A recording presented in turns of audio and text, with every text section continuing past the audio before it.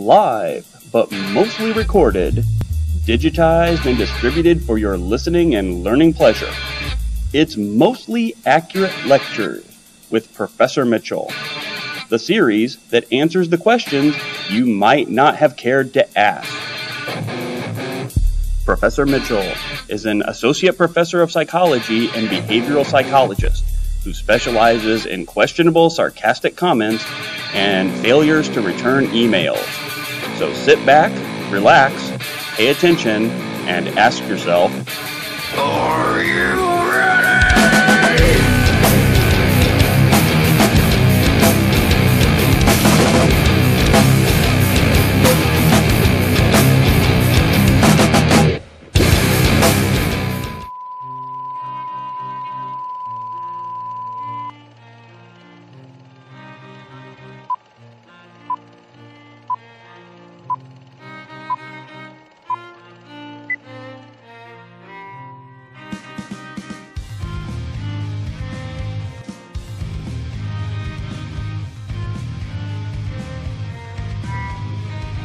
Welcome to the online lecture for Psychology 205, Abnormal Psychology.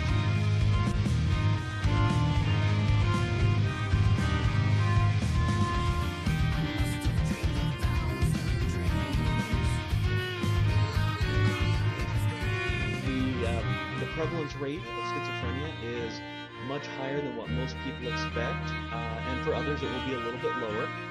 And so what we'll spend a lot of time on in this lecture is the process for accurately diagnosing schizophrenia, where schizophrenia comes from, looking at all the different points of view or schools of thought. We'll look at the genetic implications, whether this is a nature or nurture diagnosis. We will also look at the severity of schizophrenia. And from your reading or just from your knowledge of schizophrenia is one of the more severe diagnoses that an individual can get from a psychiatric or psychological professional. Many people have gone as far as to call schizophrenia the cancer of the psychiatric world. That is actually a relatively good analysis because, like with any cancer, schizophrenia can be dormant for quite some time. It can affect the person significantly, or it can allow the person, or the person can allow themselves to cope very well throughout their entire life with the diagnosis and with the symptoms. So a good analogy, and I think it really speaks to the severity of the diagnosis itself. We'll look at the capacity of someone with schizophrenia to work, and what the current and future treatments are for people with schizophrenia. According to the DSM-IV, which, as we say with every lecture this semester, is somewhat of a historical document at this point as we are in transition to DSM-V. But the DSM-IV-TR criteria for schizophrenia is that you're going to have some characteristic symptoms, which means that there are some symptoms that you will see within people with schizophrenia. They may not have all of them, but they do usually share some similar pathological issues. There is a social and or occupational dysfunction. Duration must be greater than 6 months, which means that there are some differential diagnoses or some issues that can lead to a more acute psychotic disorder, but for schizophrenia to be the correct diagnosis, it has to have been present for at least 6 months. Schizoaffective and mood disorder exclusion, what that means is that if someone has schizoaffective disorder, they are not going to meet the criteria for schizophrenia. These are not diagnoses that can be comorbid with one another. Same thing with the substance abuse disorders. I think for most people it stands to reason that if you have a psychotic disorder that is brought about by narcotic abuse, that would preclude you from a diagnosis of schizophrenia. However, there are people who will use psychiatric drugs or psychotropic drugs or illicit drugs, psychoactive drugs, that will also have schizophrenia. So simply using a substance does not preclude someone from having schizophrenia, but if we can trace the etiology back to the drug, that would not be considered schizophrenia. Same thing with general medical condition. Somebody with a brain tumor that is causing them to have visual or auditory hallucinations, we would not consider them to have schizophrenia. However, when we go over the medical or biological basis for schizophrenia, we're going to see that there are some significant brain issues, physiological brain issues that most people with schizophrenia have, but those would not be a general medical exclusion. And there is a relationship to pervasive developmental disorders. A lot of the criteria that you're going to hear for schizophrenia sound incredibly similar to the developmental disorders that you will see in the autistic spectrum or with a person with Down syndrome. These can be comorbid. You can see somebody with a developmental disability with schizophrenia. However, one normally will explain the other. When we look at the diagnostic process for schizophrenia, this is much like any other diagnostic process. You're going to begin with the clinical interview.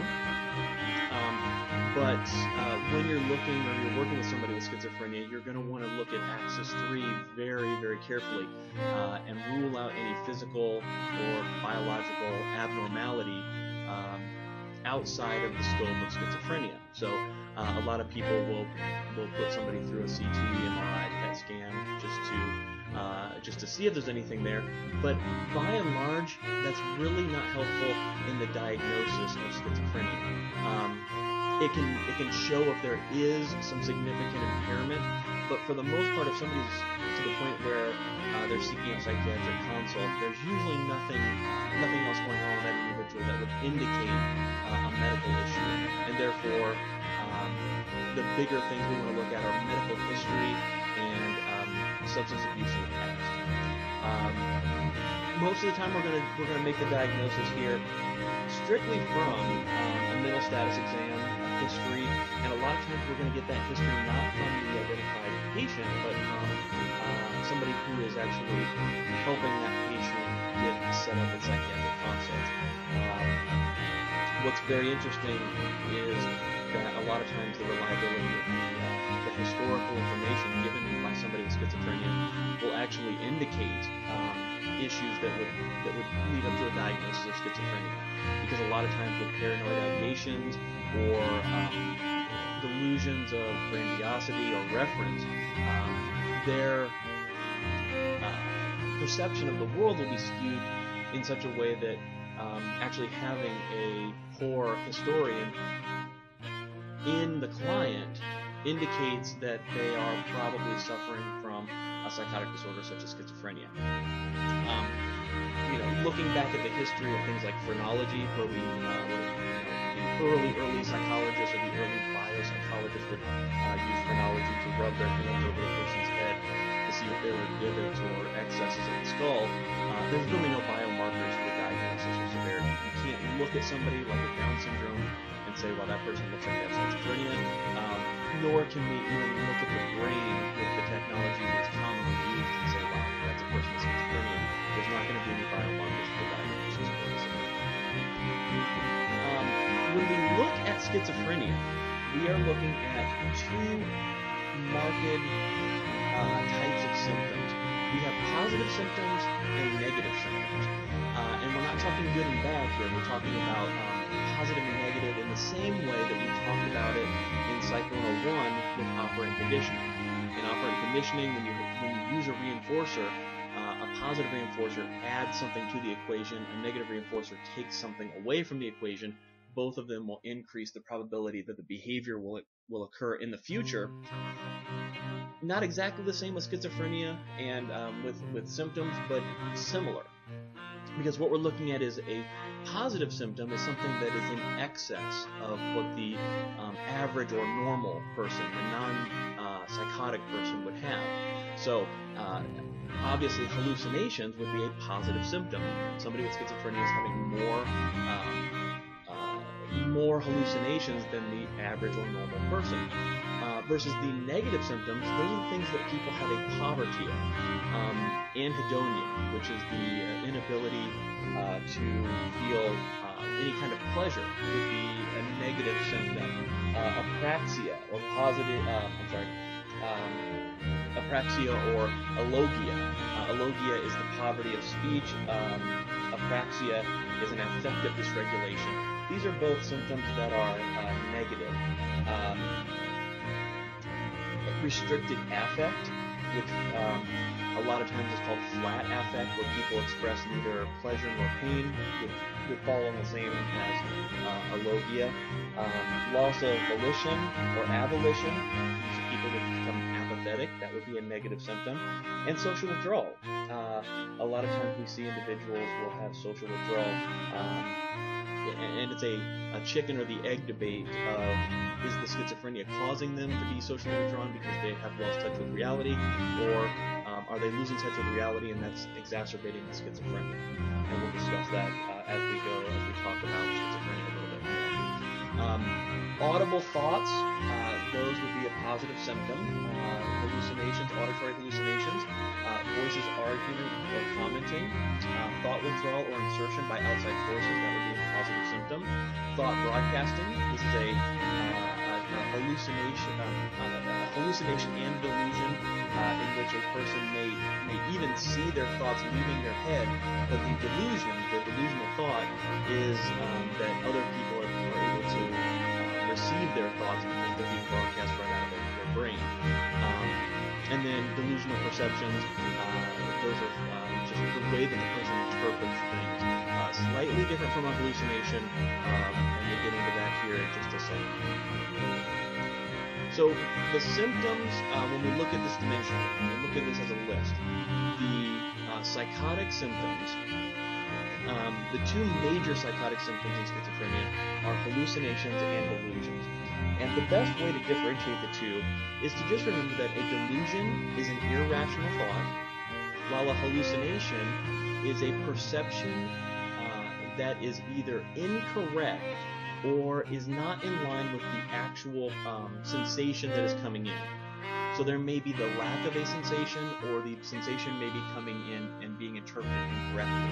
So with a visual hallucination, the person may see something that there is no sensation in. So if I am sitting here and I see 4 or 5 people standing in front of me, but there are no people there, that means that the light waves that should be bouncing off their body, coming back in through my eyes, going through my occipital lobe, they don't exist. So my hallucination is completely fabricated of my mind. And so when we think about a hallucination, we have to remember that we're talking about something that can be one of two things. It can be something that is completely made up of the mind, or it can be something that is a misinterpretation of sensations that are actually out there, and the person is just misinterpreting or taking the information in incorrectly. One of the more interesting side notes that Homer's textbook talks about is research that's done on what's called the Broca's area. The Broca's area is a part of the brain that actually helps us interpret speech, vocabulary, syntax. Broca's area is activated if we hook somebody to an fMRI or a CAT scan or a CT where we're actually able to see the activity of the brain. When somebody is fabricating a sentence and they are making up words and sentences, the Broca's area lights up with activity. And we look at people with schizophrenia who are actively engaged in an auditory hallucination. They are hearing something that is not really there. And when they report that those auditory hallucinations are words, are sentences, we can actually see the Broca's area light up the same way as if they were talking. So what this means, or what we believe this to mean, is that the Broca's area is actually activating and making up these words or this syntax or these sentences, and the mind is not able, the brain or the mind is not able to differentiate whether the Broca's area is creating these words or if some outside force is creating these words. And this is the major difference between somebody with schizophrenia and somebody who's not when it comes to auditory hallucinations. For the most part, a non-schizophrenic individual, which we'll loosely call a normal person, knows when they're talking to themselves. They know when they're making up a thought. They know when they're making up sentences. But because there's some disconnect, there's some neurological implications within the brain, the Broca's area is actually making up, or there's at least activity going on in the Broca's area, which would indicate that just as if it's activated in speech production, it's also activated in auditory hallucinations. So there seems to be somewhat of a disconnect there. Again, looking at the negative symptoms: impoverished speech, lack of motivation, asociality, decreased affect, or flat affect. And then the neurocognitive impairments: memory, attention, social cognition, disorganized speech. These are all, they could be categorized as psychotic, but they are neurocognitive impairments.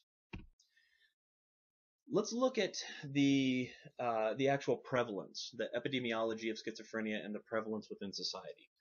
The lifetime prevalence is about 1%, and usually, again, we're looking at the United States here. There is no epidemiological difference between different races or different cultures, so we're looking at 1% across the board. And this is one of those diagnoses that we're actually at a 1-to-1 ratio, or possibly even higher in males than females. Usually we see the anxiety disorders or the mood disorders, we see a lot of 2-to-1 ratio, female being the 2 with male being the 1. Here we're seeing at least a 1-to-1 ratio, and sometimes we look at numbers that are even closer to 2-to-1 male to female. The onset in men is usually about the time a man is fully in adolescence. It's not usually the beginning of puberty, but adolescence has set in and they're starting to mature. Historically, we would say this is the cusp of young adulthood, whereas for females, it's more in middle to later young adulthood, 25 to 34. And there's not a lot of research to show why this occurs. A lot of implications with the dopamine theory of schizophrenia is that overproduction is happening in males at a younger age versus females at an older age, which kind of goes in hand with sexual maturation and the sexual peak ages for individuals. Usually men hit their sexual peak at a little bit younger age, and that's when they're getting a lot of dopamine production, whereas females tend to hit their sexual peak at a little bit older age. That is purely conjecture. That is purely looking at the dopamine theory, nothing that has been empirically proven.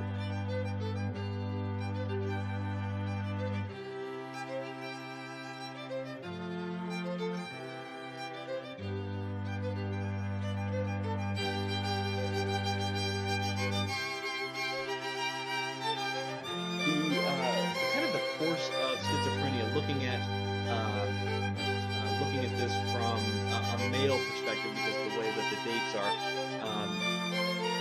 the individual a lot of the times will, in the pre-morbid phase of schizophrenia, this is where they have the vulnerability to schizophrenia, but they're not actively engaging. And what you're seeing here is a person who probably isn't getting a lot of treatment, or if they are, they're relapsing from it. And you're seeing that the functionality is fluctuating between a functional individual and somebody who's below optimal functioning level. So what you're normally seeing here is that people do not, under normal circumstances, just kind of stay at a static schizophrenic baseline. They have good times, they have bad times, they actually have good years and bad years. While this doesn't indicate what kind of treatment is occurring, the title of this article, is the Pathophysiology of a Treatment-Resistant Schizophrenic, indicates that this person is treatment-resistant. Unfortunately, the title doesn't tell us whether the person is resisting treatment or if the treatment that is being given, normally antipsychotic medication, is actually not working for that individual. Schizophrenia is again, considered to be one of the more severe psychiatric disorders that we have. People with schizophrenia have differing levels of symptoms and how they function with that. Some people will be able to function very well within society. I think my favorite example of that would be Dr. John Nash, who the movie A Beautiful Mind is based off of. He had decades of lucidity, and he's had decades of pathological symptomatic times where his schizophrenia was debilitating and he needed to be hospitalized or institutionalized. And even today, he is still symptomatic, but he is able to control it.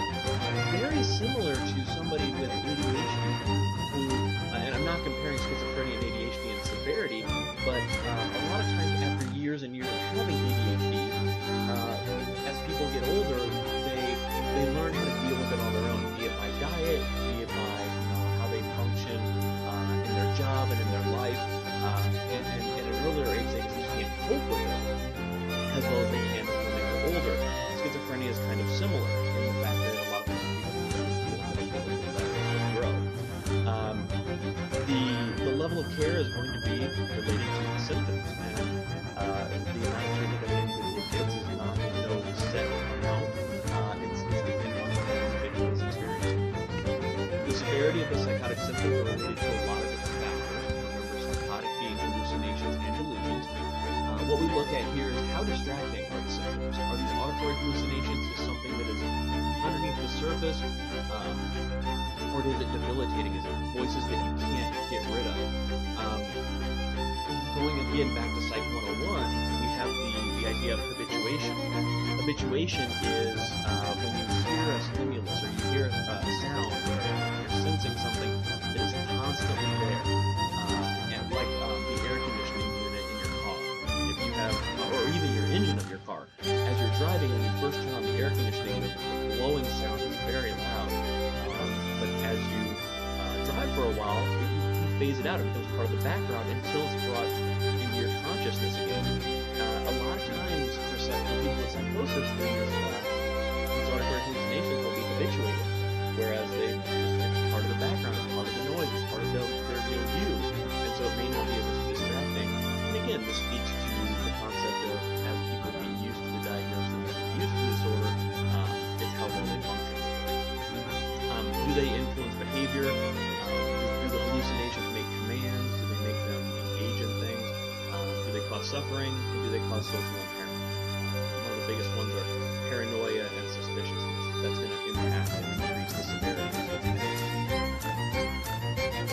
The severity of the negative symptoms are usually related to social isolation, a little bit of apathy, not really caring about what's going on with other people or even within themselves, and lack of expressiveness. That blunted and flat affect will oftentimes have social implications. The severity of cognitive impairments are related to basically just the fact that they have them. The issues with concentration and memory, the inability to interpret social signals, or the misinterpretation of social signals. Somebody asking you a question about how you're doing today.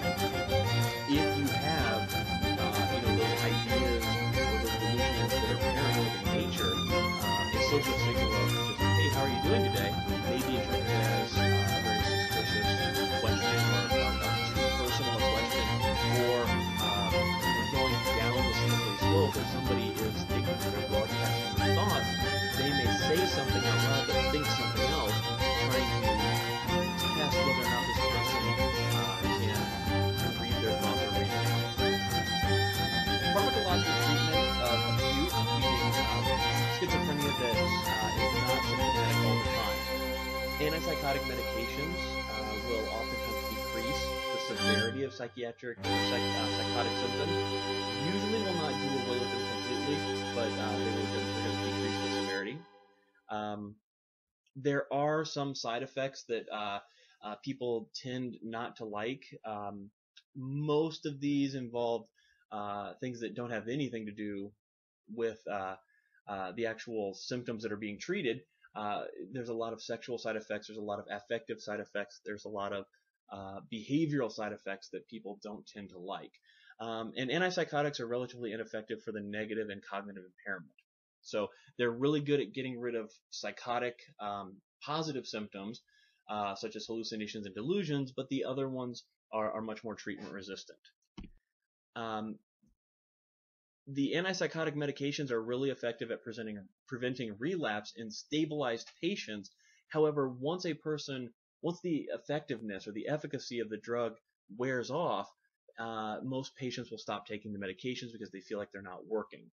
This is exacerbated by the fact that sometimes their symptoms will come back and the paranoid ideations will come back, causing them to even further decrease their medication compliance. And so they'll become very suspicious of anybody trying to get them to take their medications once the effectiveness starts to wear off, and it becomes a very slippery slope.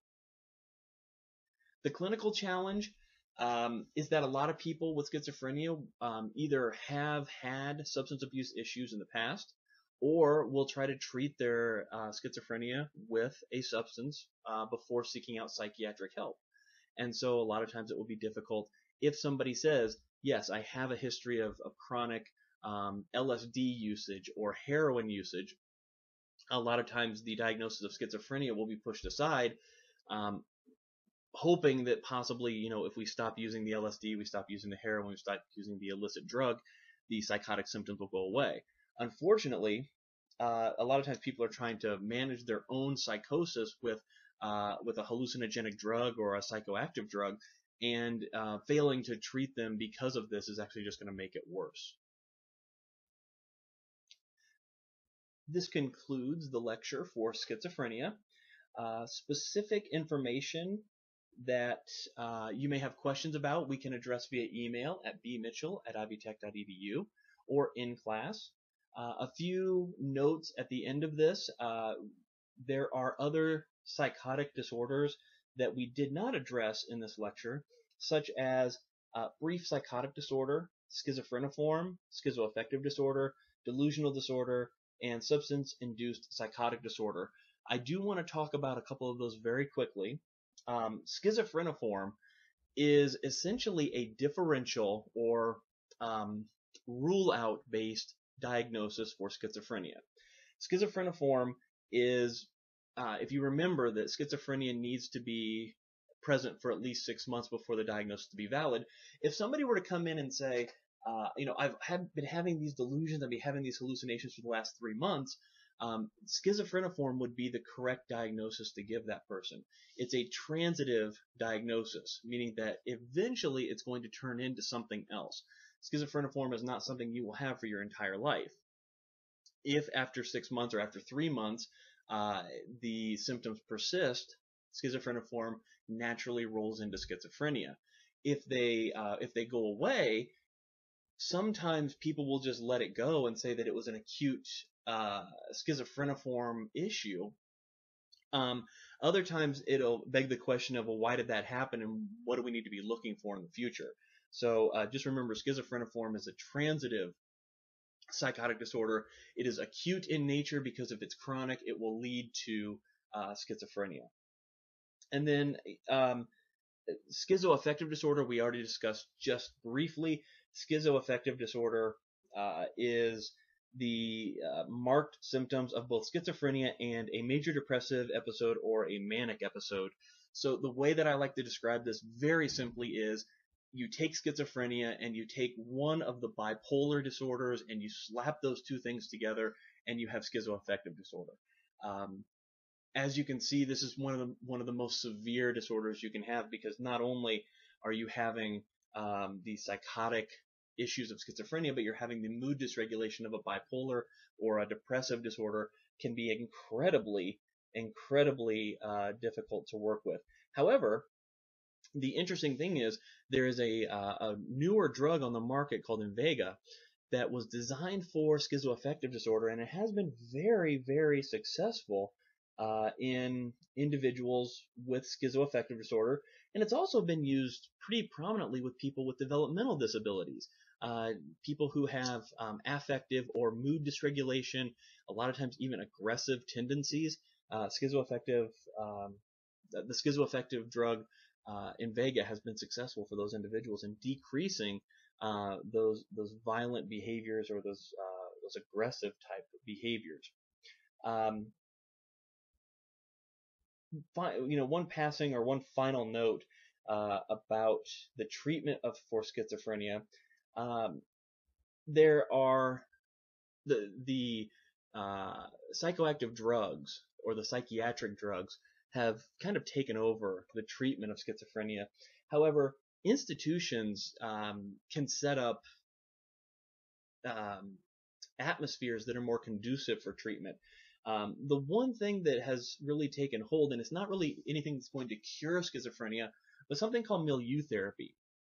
And milieu therapy is basically just setting up an environment that is comfortable for individuals with schizophrenia and not so clinical and not so jarring to them when they come in. And this is, it's effective for most psychiatric disorders, but it's something that is very effective for people with schizophrenia. Looking at the antipsychotic medications, they can be incredibly harsh. There are side effects that are somewhat debilitating, things such as Parkinsonian symptoms, because of the dopamine theory of schizophrenia, that too much dopamine leads to schizophrenia. We know in Parkinson's there's a deficiency of dopamine, so people who take too much antipsychotic medications oftentimes will get Parkinson's syndrome. Tardive dyskinesia, this is essentially tremoring or again, Parkinson's-like syndrome, specifically from taking specific antipsychotic drugs, and also very prominent out of the drug lithium. That is a very common result of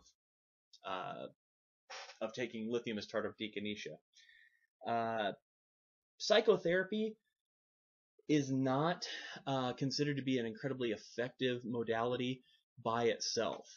Psychotherapy, including family therapy and cognitive behavioral therapy, can be seen as effective when you take it, when you combine it with antipsychotic medications. But even going back to the 1940s, it was well known that Freudian psychoanalysis wasn't going to be effective for somebody with a psychotic disorder. And this is actually a statement made by the famed lobotomist Walter Freeman, who was known in the United States as the predominant lobotomist through the 1940s and 50s. He would speak to psychoanalysts very frequently and really just talk about the effect of his lobotomies and how it would oftentimes diminish psychotic symptoms, and would ask them, what does your psychotherapy or your talk therapy do? It really can't do anything to the psychotic patient. It can't really get through to them, without some other modality starting it. At that time, it was lobotomy. Today, we're not prescribing lobotomies for people with schizophrenia, but psychotropic medications really do start the process. But it's important that psychotherapy be a part of that treatment as a whole. So if you have any questions, please feel free to email me, bmitchell@ivytech.edu, or see me in class. Thank you for your time, and I will see you in class.